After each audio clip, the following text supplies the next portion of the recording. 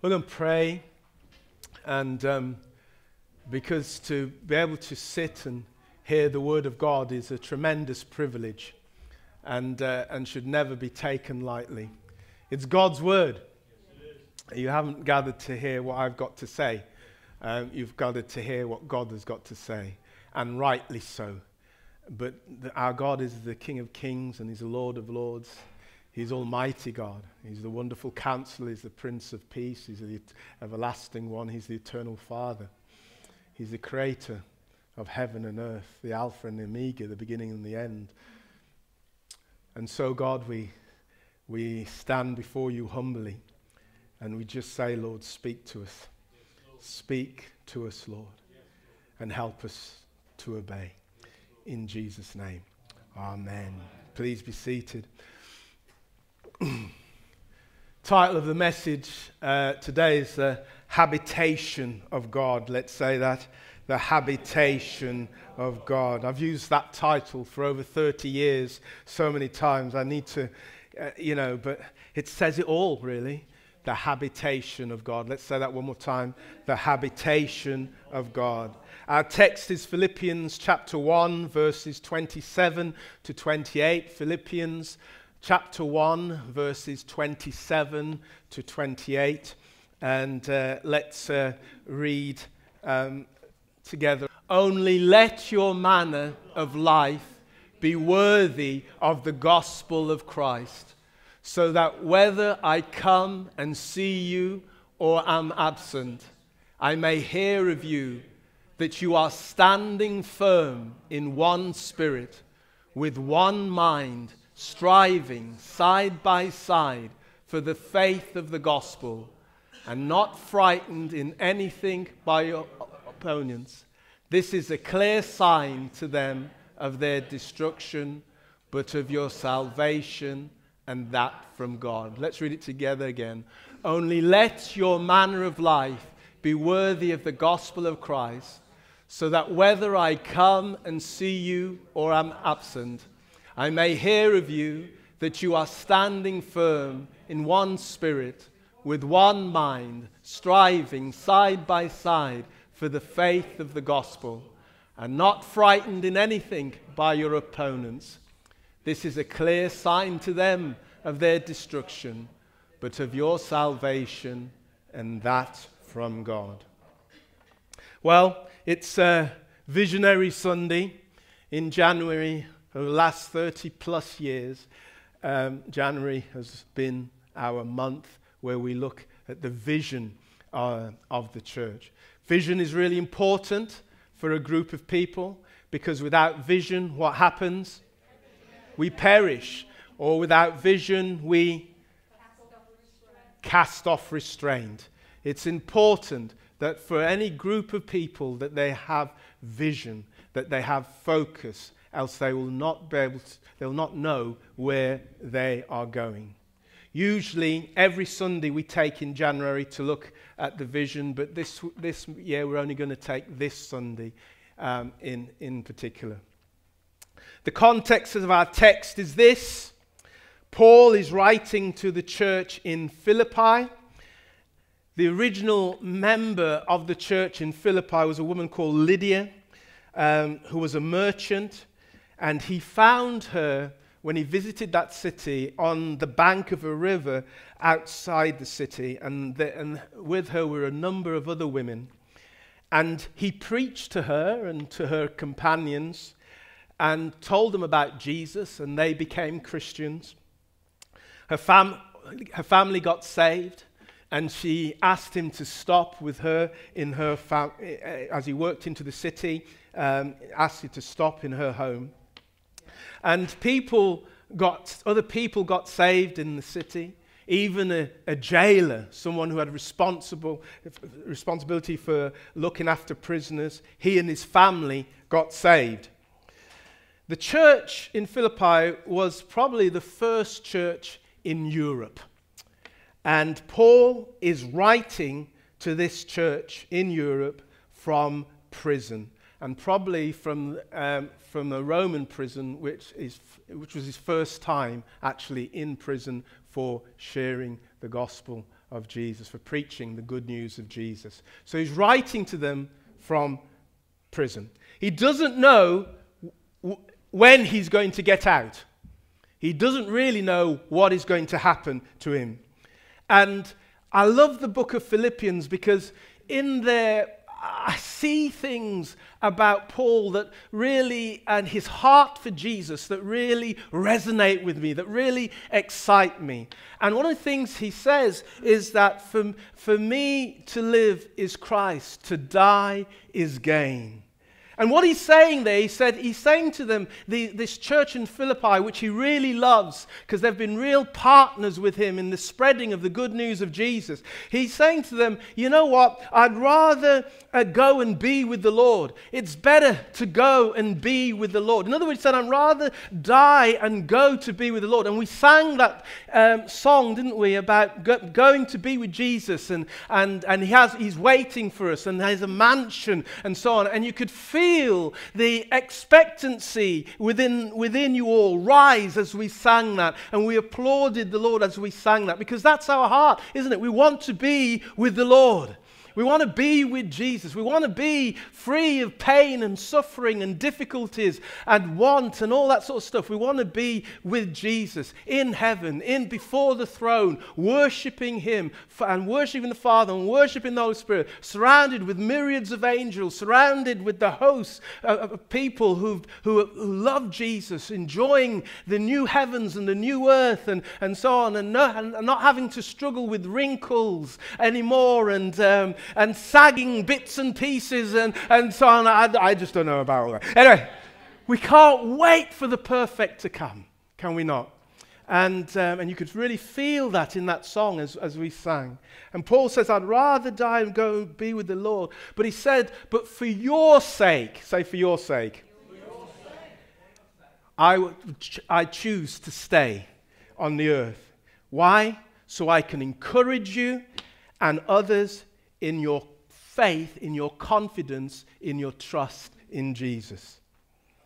And in our text, we read of him encouraging them to live in a way that as a church will cause Jesus' love and power to be seen in their city, in their community. All right, so what I want to do is I want to explore our text and see how it applies to us, if it applies to us as Shekinah. And some of what I say will not apply to those of you who are elderly or do not have good health or both. Vision of the church. What's the vision of Shekinah? It's this: seeking the presence of God, bringing hope to all. Let's say that together. Seeking the presence of God, bringing hope to all. Seeking the presence of God. The palpable presence of God we must pursue with one mind and one spirit. Say that with me. One mind and one spirit. The palpable presence of God. We don't want to be a people who are all in our heads. We don't want to be a people who talk about Jesus, talk about what he does, talk about what he says, talk about what he thinks, and that's it. We're not deists. We're not people who believe that there is a God, but he's a distant God and he doesn't care to interact with us today.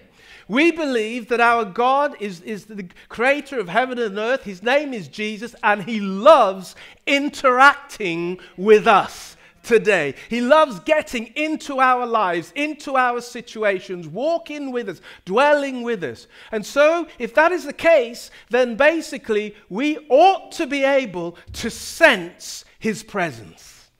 We ought to be able to sense his presence. Now, I love the word palpable, you see, because I prefer it to the word that's tangible, because palpable, it means you see but you don't see. You hear but you don't hear. You touch but you can't touch. And I love that because in him we live and move and have our being, says the Bible. And so how can we see everything of God? How can we hear everything God says? How can we touch everything? How can we hold God? He's so big.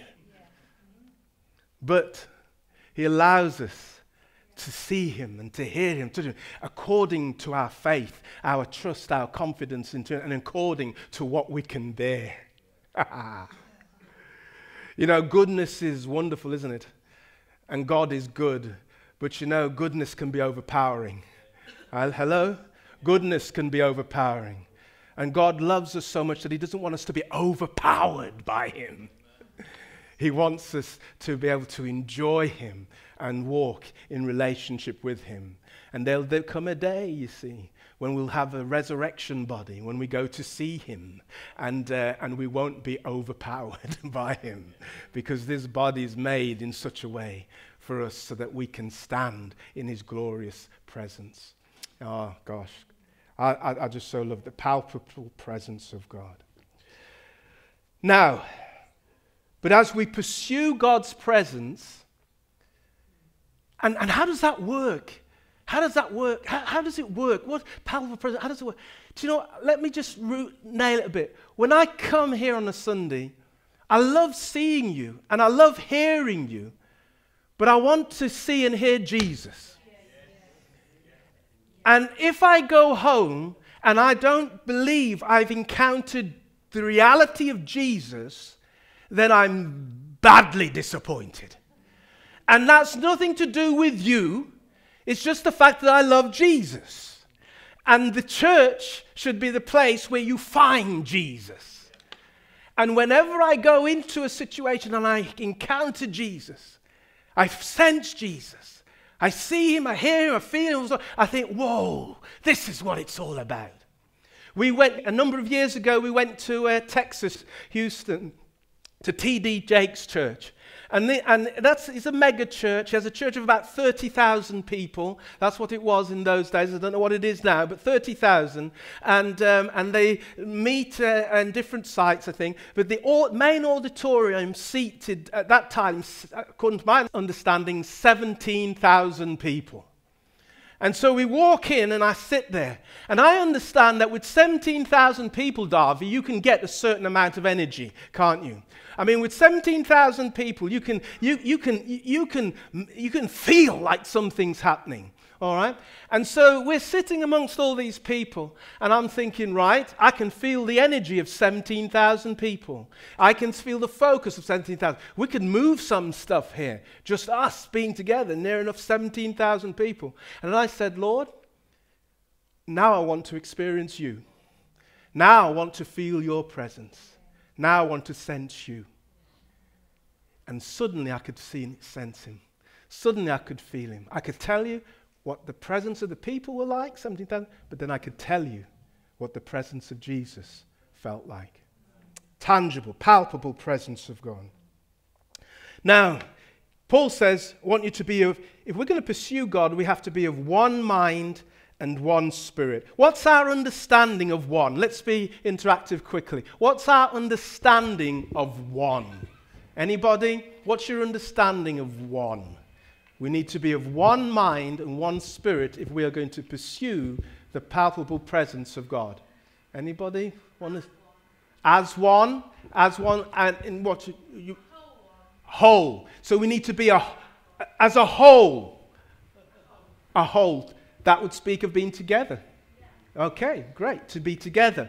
Anybody else? Thank you. I think I'm just going to nab whatever somebody just shouted. I was going to say the same, united. Okay, so we need to be united, to be together.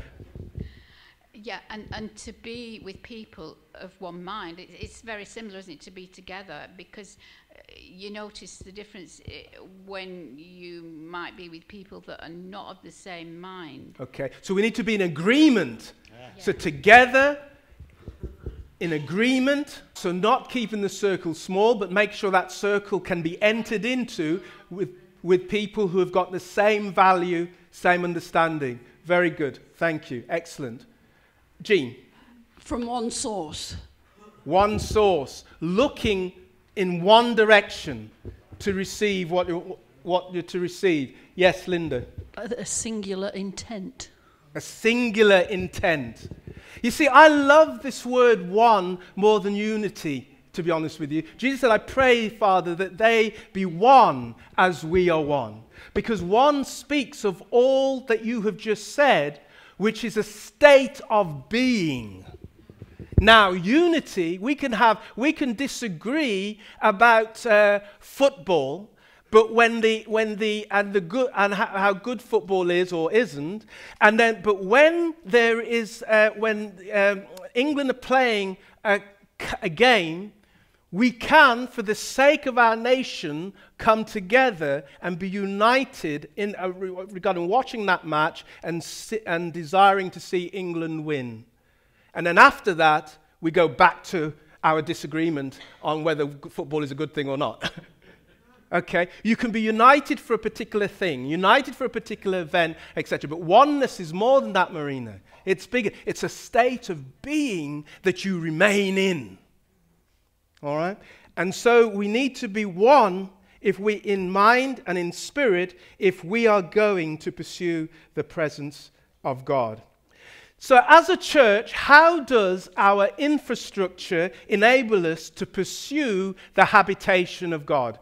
So if we've got this lofty ideal, this lofty goal, all right, this lofty vision, if we're going to walk in it, then we need to have an infrastructure as a church which will enable us, empower us to pursue. Not that, you see, you can have infrastructures of organizations which hold against, stop you from fulfilling the vision, stop you from moving forward. And that can be so frustrating. So how does our infrastructure enable us to pursue the habitation of God? Well, our first thing I want to remind us of the importance of is our life groups. Life groups, say that together, life groups. What are our life groups? They are intentional, accountable relationships based on trust. That's why as leadership team, we don't arrange you into these life groups, because we can't make you trust somebody. You have to choose to trust somebody. And trust is built over time. I love the fact that sometimes people have been in this church 17 years before they've entered into a life group. I have no problem with that. It says quite a lot in many ways, but I still have no problem with it. Because the most important thing is that trust is established and trust is built, and then we can start relating. And so we have these relationships where 2 to 5 people getting together once a month, maybe once a week, maybe once every 6 weeks, whatever, maybe 2 or 3 times a week. It's whatever you feel is right. And what you're doing there is you are confessing your difficulties with one another, confessing mistakes, praying for one another, sharing what you're learning from the Bible, and sharing what you believe God is saying, and praying for things that concern you all as a group. The idea of these groups is to help you to walk in holiness. Because without holiness, it says in the book of Hebrews, we cannot see God. And we're all about seeing God. All right, we're all about seeing God in reality and in truth. And so our life groups are designed to help us to pursue the habitation of God. Our encounter meeting on a Tuesday is designed to help us to pursue the habitation of God. It's where we get together, not to bring a list of stuff, of what we would like God to do, but it is to bring to God our praise, to bring to Him our gratitude, to bring to Him our thanksgiving, to minister to Him, to join the angels as they cry, holy, holy, holy, holy is the Lord God Almighty, who was and is to come. That's we're joining in with them, as Glyn was saying. We're not on our own. We're joining in with others, ministering to God, giving Him praise, giving worship. And as we do that, so we expect to hear His voice. Now, and I underline that. We expect to, because He is real. We expect to hear Him give us direction of how to intercede for our community and to give communities that we come from and to give us direction for life. Now, The encounter meeting is the machinery room of the church. Everything that we do comes out of that. All right? It's so important. And recently you demonstrated you had a heart for that. Because the machinery room is hard to maintain. Because it's where a lot of work goes on. All right? And so, and recently you demonstrated you had a heart for it. I stood up here at the end of last year and I said, right, just remind you of the encounter meeting coming up and so on. And the room was full. There was over 20 of us turned up. And I thought, fantastic. And then I said to someone, watch now how the numbers drop off. Because I've been around a long time. And I've been your pastor a long time. And I know what you're like. And so the numbers dropped off. What was demonstrated there? What was demonstrated is that you have a heart to minister to the Lord. You have a heart to pray. We have a heart to encounter God. But we lack the discipline to maintain it. Okay? It's hard sometimes, isn't it? When the wind's blowing and it's dark. It's cold. I love my open fire. Crispin has joined me lately. He's at last had the revelation of the importance of having an open fire. We love our open fire. It clings to us. Sometimes we get tired, don't we? We're just tired. We've worked all day, and tired. Sometimes we don't feel very well, etc. Oh, right, somebody else will be there. I don't need to be there.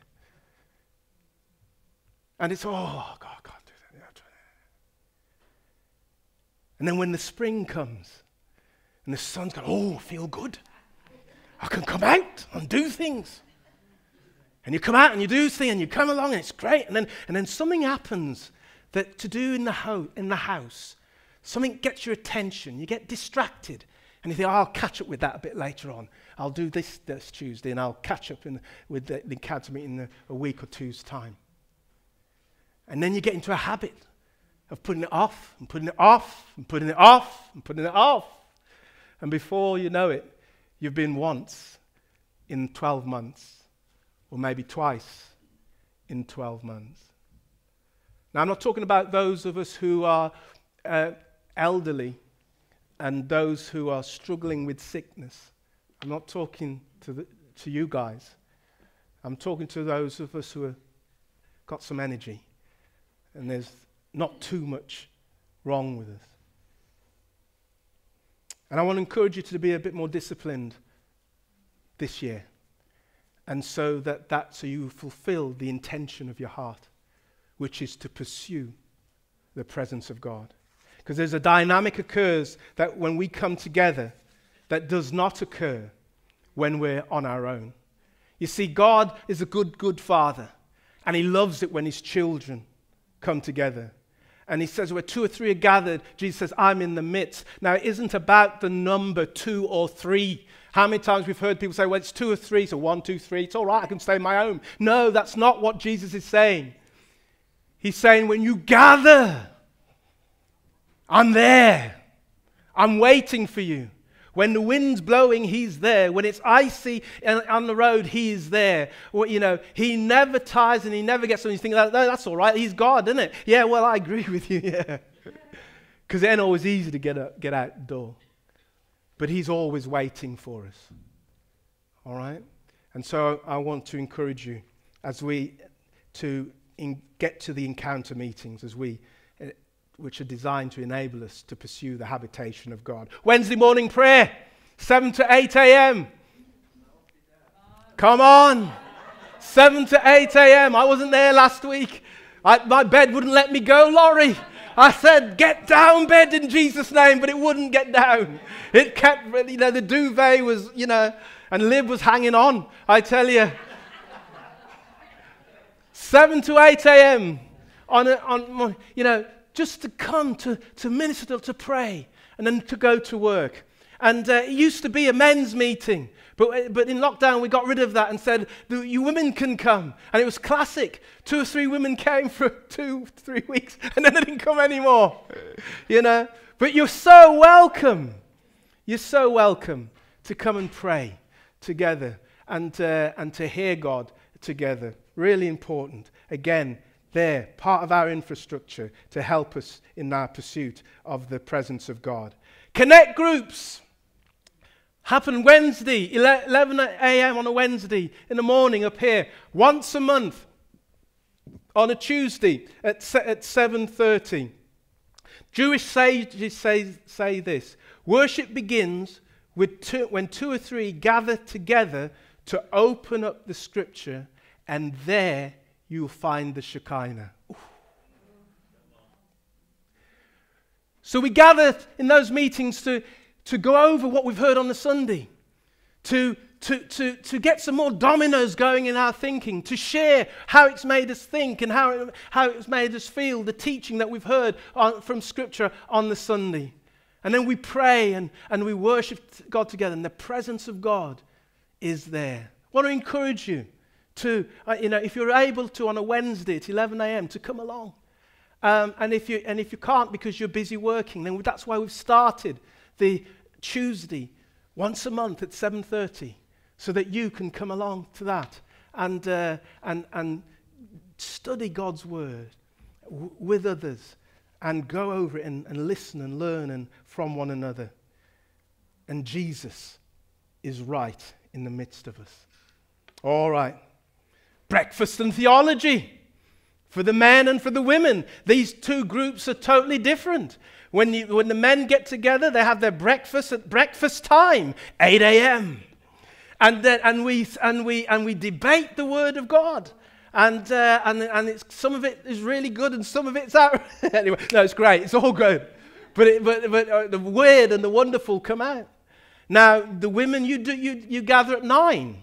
You gather for brunch, I think. And then you have your continental breakfast. There's no meat there, and the question whether you're saved. Anyway, but you have your continental breakfast. You have your continental breakfast. And then you gather around the Word of God. Now, I understand that apparently that, you go at it different to us, you know. There's a lot of ministry and praying with one another and weeping and wailing and all the rest of it. And it sounds really good. But in all of these things, you're gathering around the Word and giving it some time, a Saturday morning, to gather around the Word. And Jesus is right in the midst of us, teaching us what He looks like, teaching us what He sounds like, showing us what His heart is about. Tremendous. Well, the second thing our vision about is bringing hope to all. Let's say that together. Bringing hope to all. Our text says this, that Paul writes to the Philippians and says we should be striving side by side for the faith of the gospel. Let's say that together. We should be striving side by side for the faith of the gospel. One more time. We should be striving side by side for the faith of the gospel. The word striving in Greek is a translation of the Greek word used for an athletic contest. All right? So in other words, a team of athletes working in perfect coordination against an opposing team. That's what it is to strive. That's what God's calling us to do. He's saying, be athletes. All right? Be athletes. Have an athlete's mentality. And stand together and work in perfect coordination against that which is opposing you, the enemy and the world's spirit. So, how are we bringing hope to all? First of all, we need to understand that we need to be standing together as athletes. That we're an athletic team. We're fit, you say, in the Spirit. Fit according to the things of God.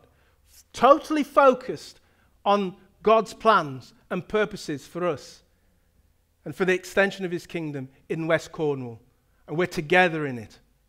And we're going to take on whatever comes against that, the glory of Jesus being seen in West Cornwall. We'll take it on. And we're together in that. Are you with me? That's what he's saying. Practically, how does that work? First, the purchase of the building. This building is a tool which will enable us to have greater impact in West Cornwall as we appeal to people to put their trust, their faith in Jesus. It's going to enable us to reach out further. It's going to enable us to do bigger things, things that reach further into the midst of our communities and where we come from.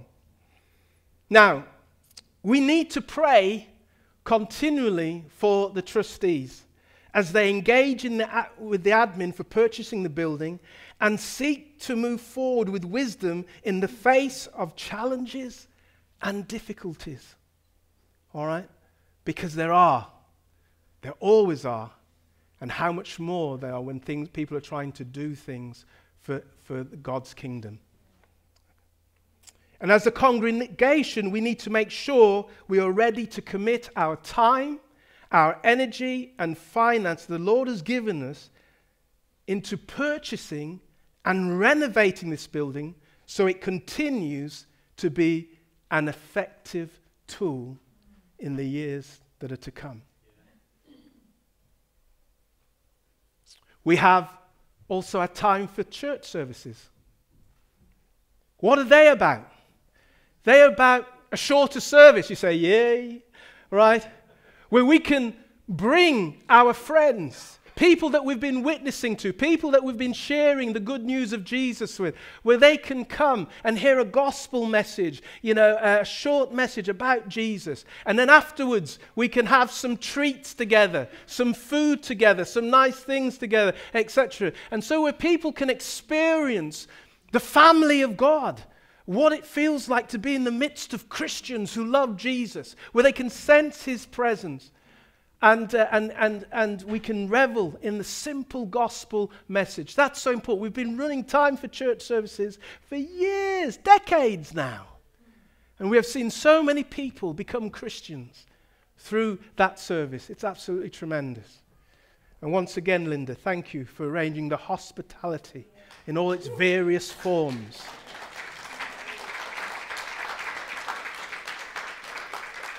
What else have we got within our infrastructure to enable us to bring hope to all? The Alpha Course. The Alpha Course, so important. Nigel and Amanda have such a passion for the Alpha Course. It pleases my heart, guys. All right? Just to gather people, to open their home, and to gather people, to hear the gospel, over food. A safe place created so that people can ask any question they want about Jesus and not be embarrassed. Wonderful. And we've seen so many people's lives touched over the years through the Alpha Course. So many people get saved. And some people not get saved, but they've encountered something of God and they've decided not to follow him. But that's fine. They know that he exists. Absolutely wonderful. And I'd love to give some time over to Nigel Turner to come and speak. But if I do that, I know I'll not get the microphone back. So no, I'm not going to do that. The Hope Project. Say it with me. The Hope Project. The Hope Project. So important to enable us to bring hope to all.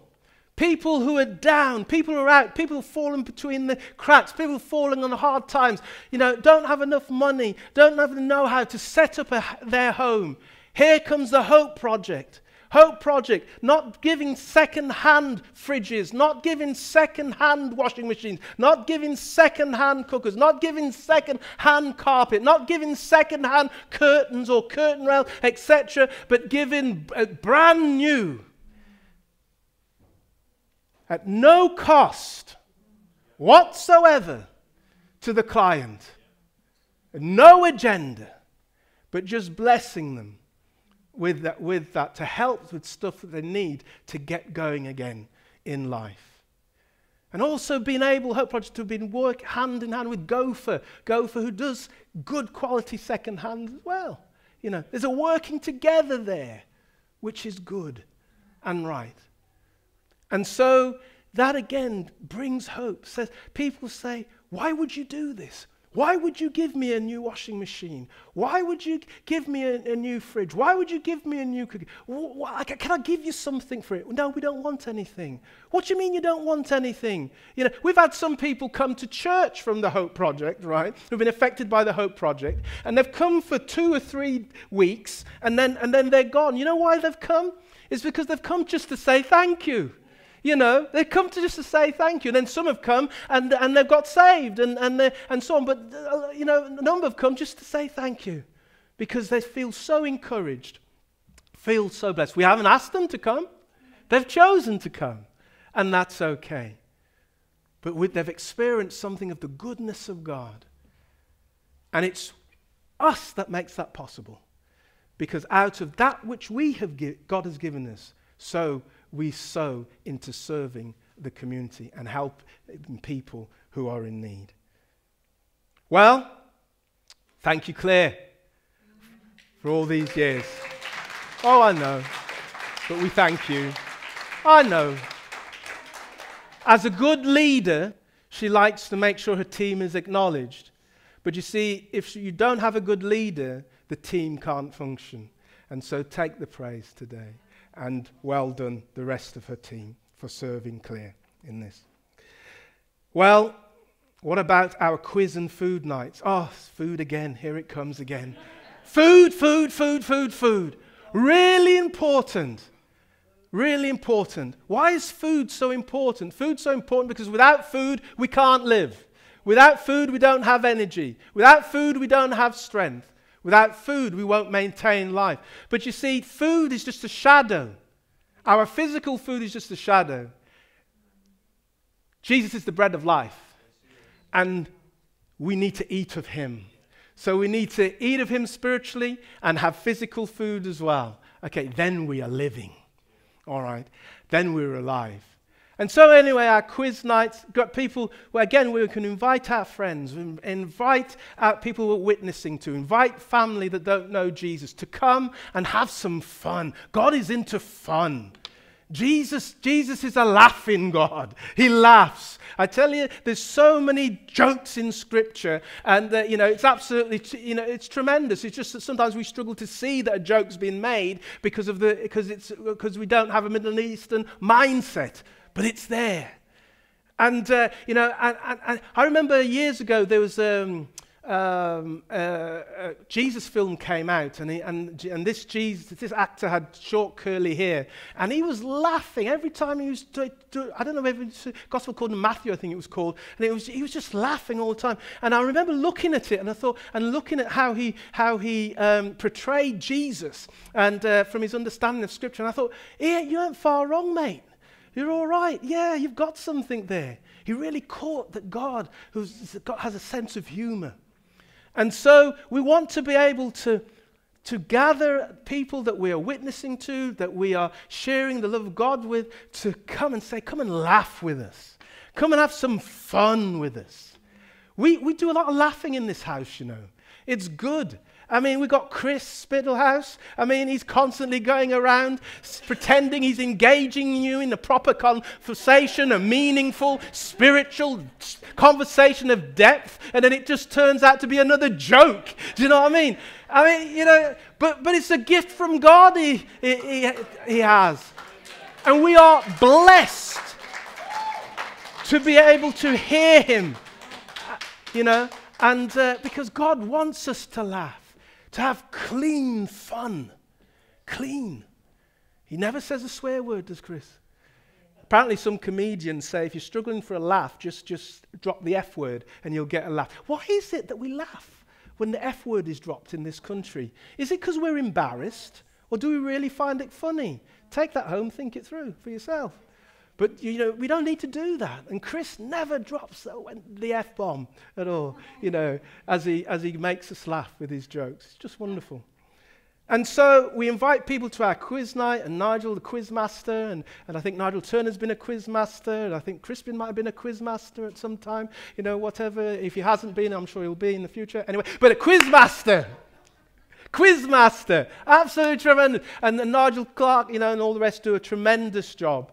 And then we eat food. We have that food, those wonderful curries. And now it's going to be a Mexican night. And, I'm not fussy. I'll just stick with the curry. But you see, Linda will pander to your fussiness and bring some more variety in. But, food. We gather around the food and we laugh. We spend time. Steve, you're looking well on it. It's just tremendous, And we sense God's presence there. And when people come in, they're surrounded with people in our midst. They're surrounded with people who love them, who care, and who are not nosy about where they come from, what they're doing, what their failures and mistakes. We're just enjoying them for who they are. Well, what else do we have which enables us to, in our infrastructure, to bring hope to all? Fun Day. The Fun Day. Free Fun Day. Every year. Free bouncy castles, free barbecue, free, everything's free. What else do we do on there? Free face painting. What else? What else? Kids crafts. Yeah, kids crafts, free. It's all free. And they come in their hundreds to it. And they don't understand why we're doing it for free. But we tell them because we just want to give you a good time. And their eyes light up. And then we tell them also that, this is a demonstration of Jesus' love for you. Tremendous. We go out giving out leaflets on the estate, and they say, yeah, we're really looking forward to it. Through lockdown, when we couldn't do it, when we did it last year, they said, we were waiting for you to come back. We wondered if you were going to come back again. And so we go in and we say, yes, there is hope. We're hoping that we will impart hope to them, and that they'll believe that they can do something that they've never done, become someone that they've never become, because they have experienced some kindness. Some kindness. And we don't take a penny for it. Last Fun Day, a woman comes up to me and she says, is this free? I said, yes. She said, I've got some money. I said, I don't want it. She said, I don't want your money. This is free. God loves you. This is free. Wow, she said. Wow. Well, what else do we have which helps us to bring hope to all in our infrastructure? Revive West Cornwall. Revive West Cornwall. We come together with other churches to pray for revival, to pray that God's church will be revived in the West Cornwall, to pray that there'd be an outpouring of God's Spirit on His church, on His people in West Cornwall. Pray that there would be miracles and signs and wonders flowing out of the different communities within God, from God's churches within West Cornwall. We're praying for a spiritual awakening to come in people's lives that don't know Jesus. We're wanting people to be flooding out their homes and coming to church to hear about Jesus. We know that the only reason why we are here is because Jesus revealed himself to us and there was a spiritual awakening in our lives. And then we saw Jesus, heard Jesus, and repented of our sins and became followers of Jesus. I gave him our allegiance. Somebody somewhere was praying for us, and that is why we are here today. And we are committed as churches within West Cornwall to stand in the gap and raise our hands and raise our voices together with one heart, with one mind, with one focus, and say, Lord Jesus Christ, will you pour out your Holy Spirit, and would you save our neighbors just like you saved us? And we're committed to doing this together with other churches numerous times in a year, because we want to see our communities overflowing with the hope of God. And finally, I just want to focus on this, and it might be not the only thing. I might have missed a number of things. But next generation. Next generation. What's the next generation? What's Anchor doing with next generation? She's seeking to create a place where young people who are Christian but also are not Christian, can come and have a safe place. They can be warm. They can have games to play. They can have people who will watch over them and take care of them and protect them, so they don't have to walk the streets. And so they don't have to fall into bad company. But they can come under Christian values and have a bit of chocolate and have some milkshake and so on. And just a safe place. Just a safe place where they can talk and share things if they so want to. So we want the kids to grow up having hope. Having hope that they can live a better than, that they can know more than. Well, Paul says to the church in Philippi that if you have the same mind and same love and are in full accord, then his joy, meaning Paul's joy, will be made complete. But you see, Paul is an ambassador of Christ. All right? He's a servant of Christ. So, Jesus Christ is saying this. He's saying, if Shekinah, as an expression of the Jesus Church in West Cornwall, will have the same mind, the same love, and are in full accord, striving together, we will complete the joy of Jesus whom we serve, and truly be a church that he inhabits, that he dwells in. And all will see him. Now, I don't know about you, but that's what my life is about. People seeing and encountering Jesus. So this year, let's be diligent in a way that we've never been before. Let's put the effort in a way that we've never done before. Let's go for it. Let's go for it. For people are waiting to hear about Jesus. They're waiting to encounter him. And we have the wonderful privilege of revealing him to them. You see, we're not a cozy club. You're not here because you want to be in a nice club where the singing is nice and the people are nice. Oh, if you are, you're missing it. Glad you're here, but you're missing the point. The point is, we're here to tell people about Jesus. We've been called together in this part of the world to tell people about Jesus. And I have 2 neighbors either side of me before Christmas who died. One of them I was able to bring to hear John Archer, the comedian, the event that we put on as a church. He came and he listened to John Archer. Amanda Turner told him off because he was rustling papers and talking and all the rest of it, etc. And she was right to tell him off. But he was there. And I was able to pray with him when and take him to hospital at times. And when he fell in the streets, I was there to be able to pick him up, etc. And he died. He was found in his bed around Christmas time, 62.